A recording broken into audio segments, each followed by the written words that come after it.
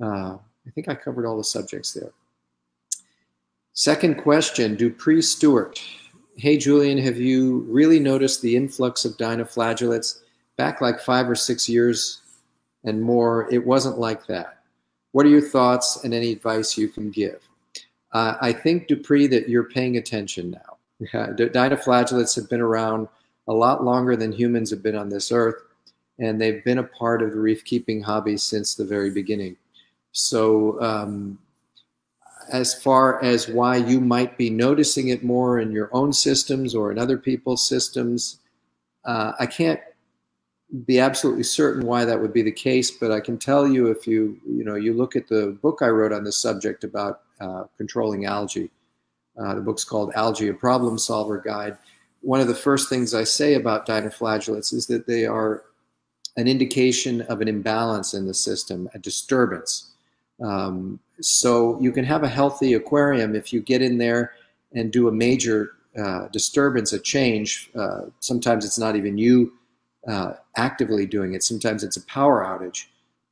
So a shock to the system where the biofilter that's in your live sand and your live rock is exposed to conditions it's not normally exposed to, lack of water movement, oxygen deficit, big change in temperature, or more active involvement by you if you get into an established reef aquarium and you use a gravel vac and you siphon out all the sand or really disturb it a lot, you may promote a bloom of dinoflagellates simply because you have upset the balance of microorganisms living in the sand and in the substrate, and dinoflagellates tend to bloom when that kind of a disturbance occurs.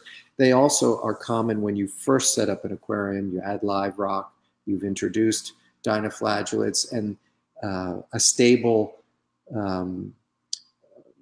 microbiome has not developed yet. So it's sort of a little turf battle of microalgae, bacteria, dinoflagellates, trying to determine who's going to make use of the nutrients first until enough of them grow and impede each other and achieve a steady state. The second part of that question might be, well, okay, if I don't ever want to have dinoflagellates ever again in my system, because when I see them, my fish get sick and my corals die, chances are you're going to see them to some extent at any point, because you can't totally prevent disturbances in the system. You're going to have something happen where a heater breaks, power outage.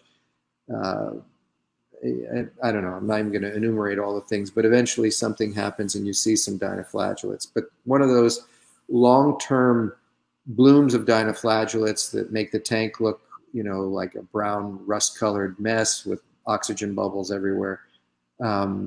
The way to avoid that is not creating a disturbance. And when it happens, you don't want to get in there and perpetuate it by doing massive water changes and continuing to siphon and disturb it. You kind of want to let it stabilize. And the use of ultraviolet sterilizers is very effective in curbing the growth of dinoflagellates if you do have a bloom.